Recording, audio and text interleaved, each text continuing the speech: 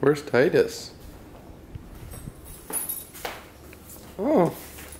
Oh, nice down dog stretch, buddy. Front dog. Oh, good man. Oh, one more down dog. Yeah, that's good. Oh, nice, buddy. I like your style. Stay there, buddy. Just stay there. Stay. Stay. Stay. That's nice.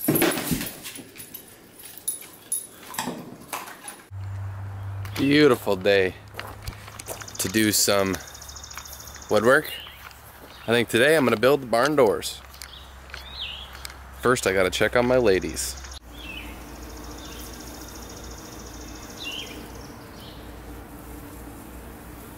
Where's Titus? I swear Titus was here a second ago. Oh, hey buddy. Okay. Here's the sliding doors, split in two. This is the amount of room I have on each side of the door. 40 inches wide each, so they'll fit on either side. I'm gonna make a backing out of 1/2 inch plywood, or it's a little less than 1/2 inch. It's like 15, 30 seconds, whatever that means. And I'm gonna make a template 40 inches by 82.5 inches. And that way all my boards will be able to stick on that, and then I can decide to put a trim on it later to cover the edges of the plywood. But that way everything's nice and tight, sturdy and straight.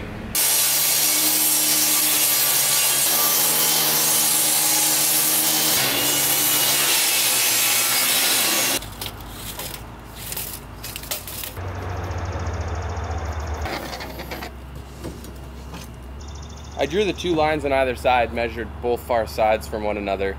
That way, even with the square, you're double checking that it's gonna be square. 'Cause sometimes the factory edges can get a little warped over time. It's not often, but it happens.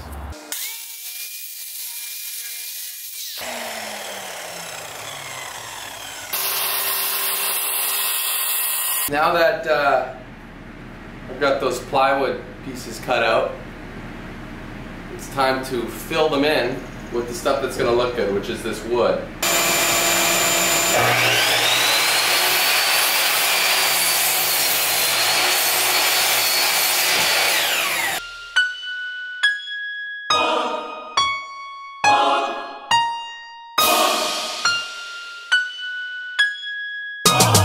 All right, look at how sweet that looks.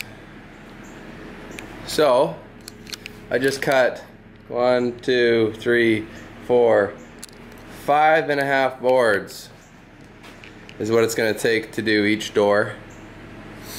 So, I mean, it looks super cool. I don't even know if I have to do anything to it. I mean, it does smell a little bit musty, but the back sides just have some spots that were probably a little bit damp, starting to rot just a little bit, so I'm gonna have to get rid of that. But other than that, I mean, that looks pretty fly. Nice. Oh yeah, nice. It's pretty rustic. So you can see this is where moisture got stuck over the years and it just started to rot a bit. So I'm gonna take my this wire brush here and my drill and just try and buff out any kind of rotting and just get rid of it. Because if I get rid of that, then the chances of the wood smelling over time are a lot slimmer.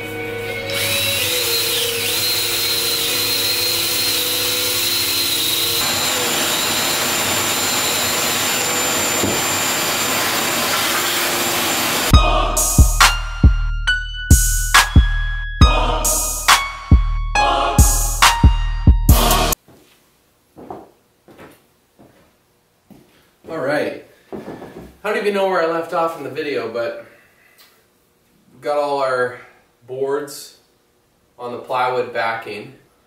So tomorrow, we're going to try and hang these puppies tomorrow. Over and out. Bye!